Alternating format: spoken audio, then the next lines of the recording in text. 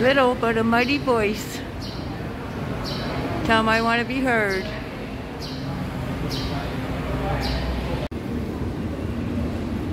Thai people are waiting to get on the train.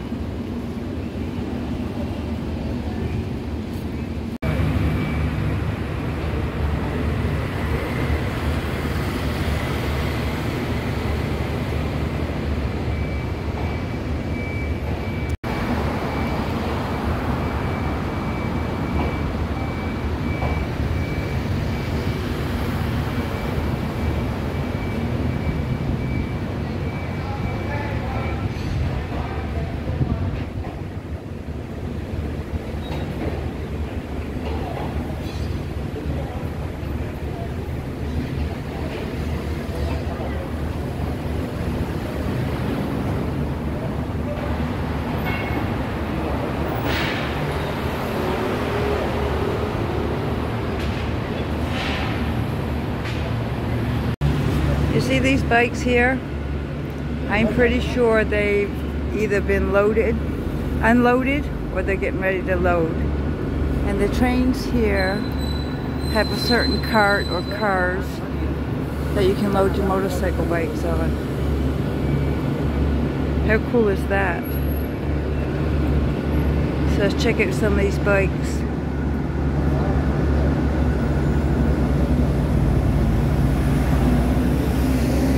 Talk about bikes.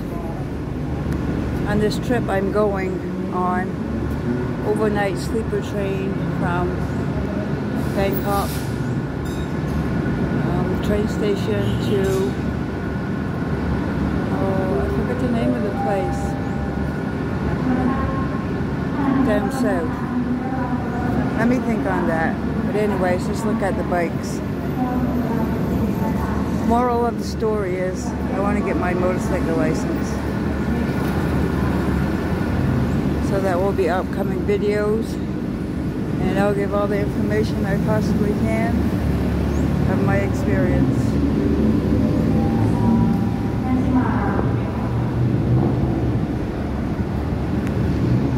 And when I go down south, I'm actually visiting a friend, but I'm not going to mention the name because I don't have his consent or their consent. So I'm going to spend some time down there, and I'm going to Koh Samui is my destination, and I'm going to try to get my license to drive a motorcycle. That's exciting, because then I'll be able to go places that I normally couldn't go unless scheduled by a bus or a taxi or something. And this way I can like rent a bike and just explore Thailand a little bit deeper. Would be pretty cool. So yeah, not a complicated train station, quite simple. No big, huge, how do I get out of here? How do I get in? If you ever had those experiences. The king of Thailand. And you know what else is interesting that I found out about Thailand? I've always known it to be Thailand, but I know there's another name before Thailand it was called, but I don't remember what that is right now. But the fact that Thailand was never invaded is an interesting story if I read the history on that correct. But I would really like to get some the elders, locals stories about things. I prefer that than go online and asking Google all these questions and getting all this information from Google. AI. I would rather get it from the elders. It's a little place, which is good. No. I'm waiting for the train.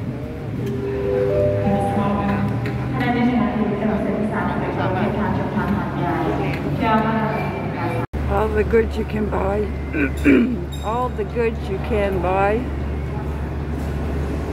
Take two. Look at these masks. I mean, they really accessorize these masks. I've seen some pretty unique masks that people have been wearing. It's actually quite nice in here. I have a mask on, so I bring it down. It's actually quite nice in here and refreshing and cool. I got many hours to hang around this train station until my sleeper train leaves. And it's probably like 2 o'clock, so I probably got another, I don't even want to tell you. We'll put it this way, I'm spending all day at the airport, at the train station. Just fine. These fans do wonders. Love it. Toot toot. I asked you. Toot toot. I like to have that shirt. Toot toot.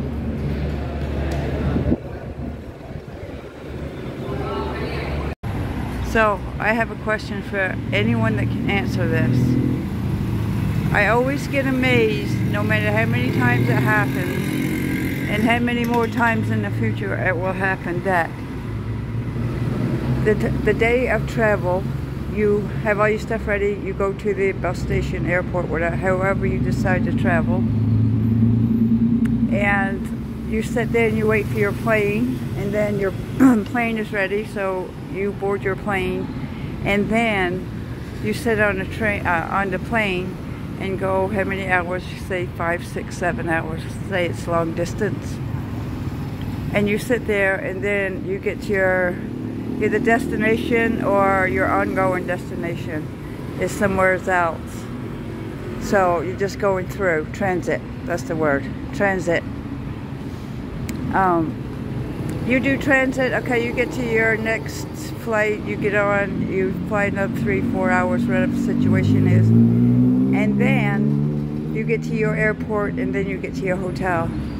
And by the time you're to your hotel, you're exhausted. Now tell me, does anybody else experience this? Every time, so it takes me like a day or two to get on my feet properly. I mean, I can go out to the neighborhood and wobble around a little bit. Because I get motion, it's like when I'm in motion, and then when I'm not in motion, my body is not adjusted to the non-motion. So you're exhausted sitting and walking some, but traveling is exhausting. It just is, for me anyways. That's my experience, and I've seen other people as well. But you're sitting most of the time and waiting. It's just, yeah, I just wanted to get that out there. If you get any thoughts and ideas, if you have experience, tell me your story and comment on this one. And if you got a solution, I accept those too. Check this out. I got company. They're checking the floors, cleaning ladies.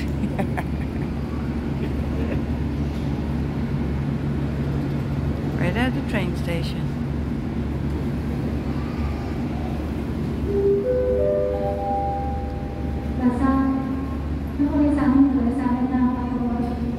How cute is that? Boing, boing, boing.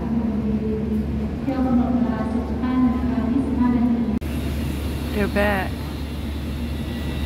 Going through another sweep through the floors. Oh, look. Another one. They come walking in like big bosses and scoop the floor like cleaning ladies. It's confusing. I don't know if you can see this, but that's a pile of luggage in the middle of the floor where about 18 to 20 travelers come. And those are the people that belong to the luggage. So a lot of people are still traveling the world, which is great. I don't know how well you can see this, but I've been watching them clean on the train, and they do a really good job. And even the outside of the train is clean. And I see them spraying it down with water and sweeping it, whatnot. And they have these water stations.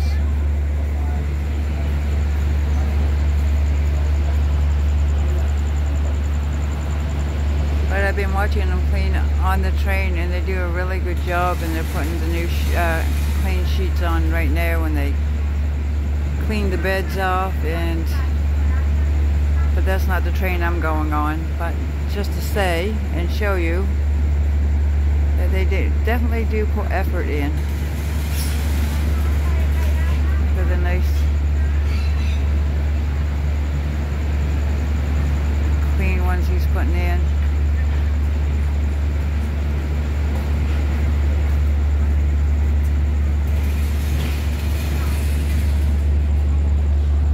My train is not here yet, as you can see, but I expect it here at any time. Time to board the train. So I have ticket class 2, car 5. Let's see. Oh, I would say that this is the one.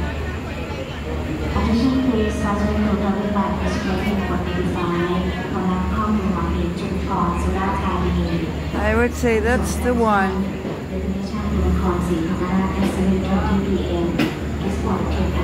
I don't get no bed, I just get a seat with a fan. I'll survive. Let's just go down and see what this next one is. 3. So do they miss numbers? Let's see how this works. 5, 3.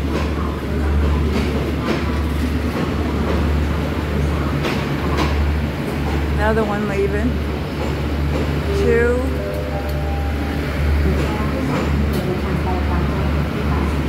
I don't know.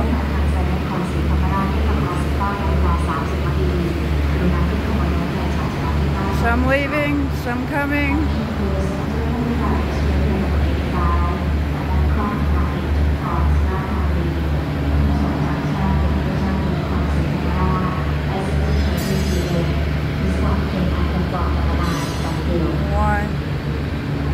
Okay, that's how it works. Turned all the seats around. It's already hot. Whoever invented the fan, I'm a fan of yours. And that's what we sit in. And I gotta take this luggage and put it up here, and I'm waiting for a super strong man to come help me out. It's so hot, I'm ready to melt. But I'm super excited.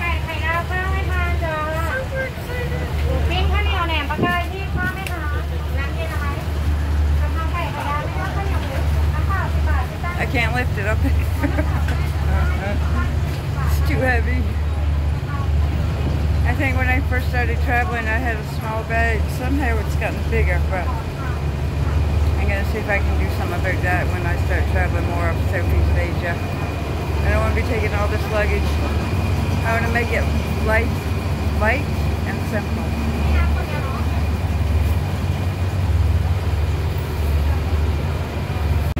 And we are on the move.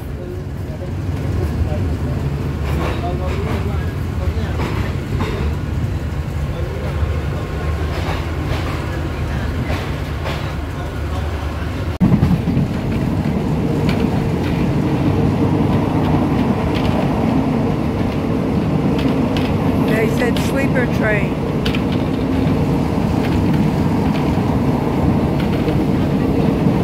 I don't think there's going to be any sleep on this train. I was so happy to see the sunrise.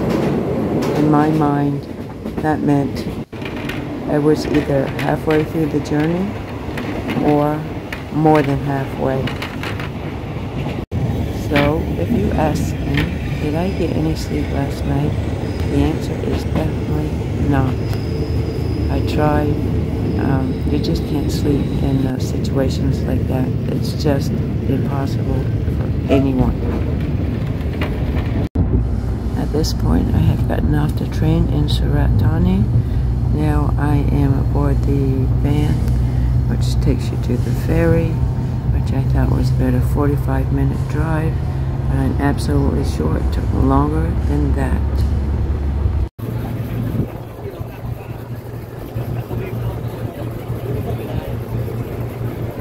finally on the ferry to go to Koh Phangan. It's been a long journey. I'm exhausted.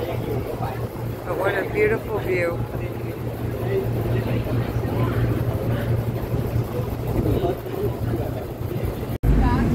The ferry left the dock at 11 o'clock.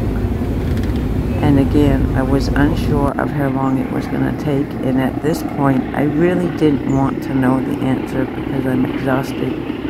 I just want a shower. That's what I want first, before food or anything else, is a shower. We have finally arrived. 1:46. What a long journey. I am hot, sweaty, hungry, tired, all of the above. So we're here.